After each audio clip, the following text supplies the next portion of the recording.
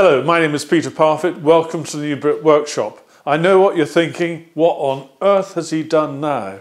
Well, let me tell you a little story. Normally, I do not show you things being made without having made them first. And I normally start by showing you the finished item and saying, well, this is how I did it. I'm breaking that rule slightly this time because I'm about to assemble a small CNC machine made by a company from the United States called Inventables, and the machine is their X-Carve. And all the bits and pieces are laid out here. They've only arrived in the last day or two, and I felt I just wanted to tell you about it now so that you'll realise why I'm going sort of silent for a little while as I'm busily making videos about the construction. Now, just over 4 months ago, one of my subscribers sent me a message saying, was I aware of this company called Inventables? And at the time I wasn't, and it didn't really register particularly.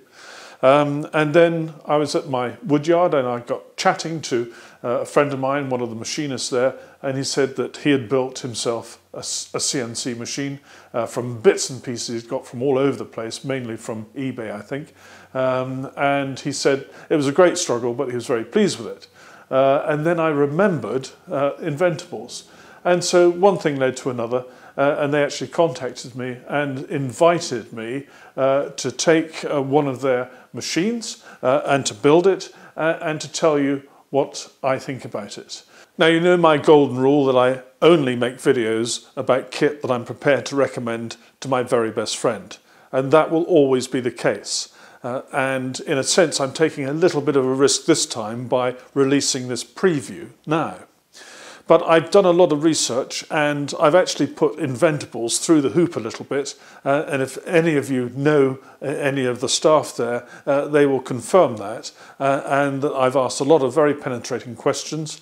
I've been quite difficult with them. And at one stage I thought, well, they'll be glad to get rid of me. That may still be the case, by the way. But anyway, I'm satisfied that by making this preview video that I'm not really going to compromise myself in any way whatsoever. Now, there are 1 or 2 videos already on the internet showing the X-Carve during construction, and I think 1 or 2 showing it in operation. Now, as far as I can see, 1 or 2 of those videos are using pre-production models of the machine. This is one of the very first production models that I've got, so I know this is the machine that would be delivered to you were you to buy one. Now, what I'm going to do is to take my videos through the process of construction, followed by commissioning, and commissioning really is where we discover any little whoopsies that I may have done during construction, and also doing any adjustments that Inventables wish us to do to get it running just as it should be.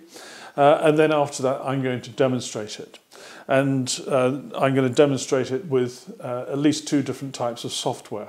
One, the free software, which Inventables provide, and also a rather smart bit of CNC software. So more of that a lot later. Now, I did a lot of research before embarking on this little project, and part of it was looking very closely at the information that Inventables provide for the constructor on their website. And I must say that I've been really pleasantly surprised. I've gone through almost every single one of the videos they provide and read through the written instructions that's on their website as well. And I really think that anyone getting a kit like this should be well supported by what is already on the website. Now, on top of that, there is an Inventables forum, which I've discovered. Well, it's there for everyone to discover, you know, I'm not the first.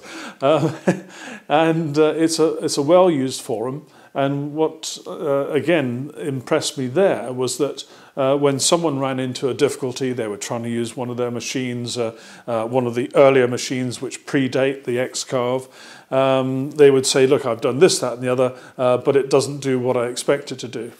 And within a couple of posts on that forum, in pops the managing director of Inventables and says, well, just state your problem clearly and I'll set it up on one of our machines. And lo and behold, they then produce a little video which then solves the problem.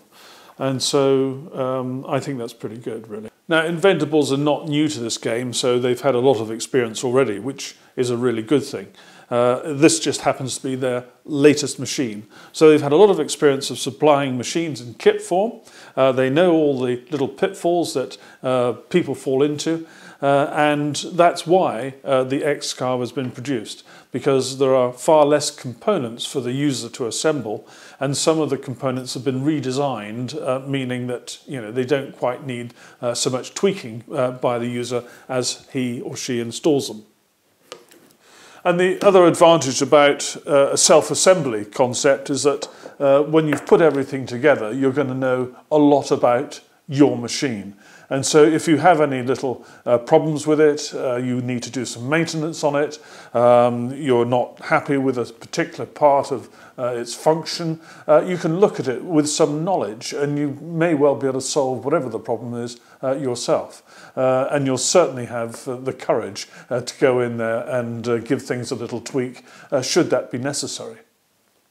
And the other aspect of having built the machine yourself that means that should you want to upgrade it, and maybe you started with a small machine, you want to make it into the larger machine, well, so many of the components are common, and there's only a relatively few number of items you need to buy to do a major upgrade like that. You might want to upgrade your stepper motors or whatever else it might be. Well, you can do that yourself, and because of the Inventables modular approach, it's going to be relatively inexpensive to upgrade.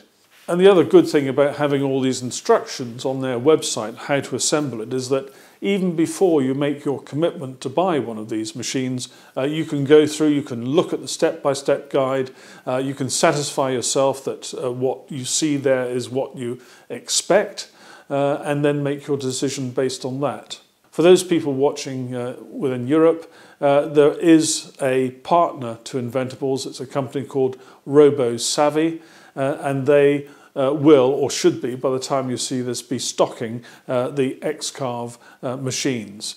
They'll be stocking two versions. The large one, which they call fully loaded, which is what's been sent to me.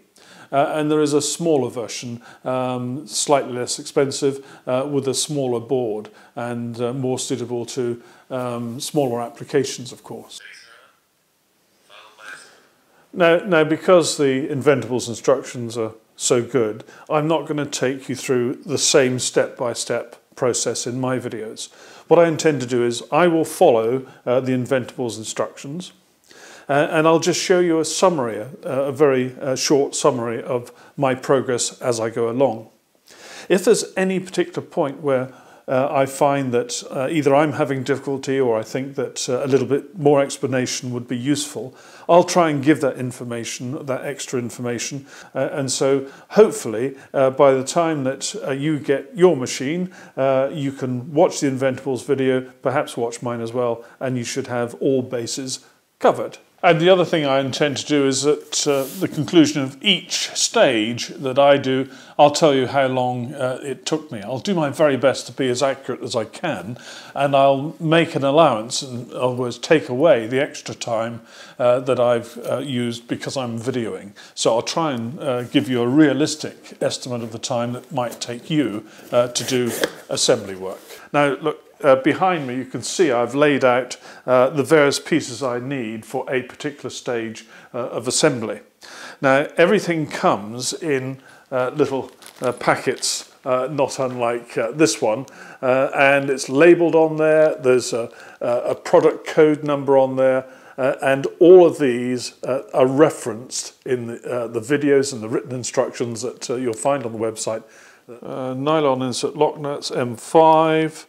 And the part number is 302265-04. Yep, and I need 8 of those. I would advise you to keep anything you've not used yet in its original packet. That way you can go along and find a M5 by 35 button head screw very easily, because its name is there and it's got its part number. So well, now you know what's going to be keeping me busy for the next few weeks. Now, please bear with me as I go through this. I'm going to do my best to get videos out as soon as I can, but I really want to make sure I get this right. Now, I'm new to woodworking CNC work, but I think it's fairly straightforward. I've got several people who are prepared to give me help and advice, friends locally, and I can always go to the technical people at Inventables if I'm really stuck. But I think this is going to be exciting, and I hope in the meantime you might consider taking a look at perhaps the Inventables website and getting a feel for it yourself as well. Thank you very much for watching. Take care. Bye-bye.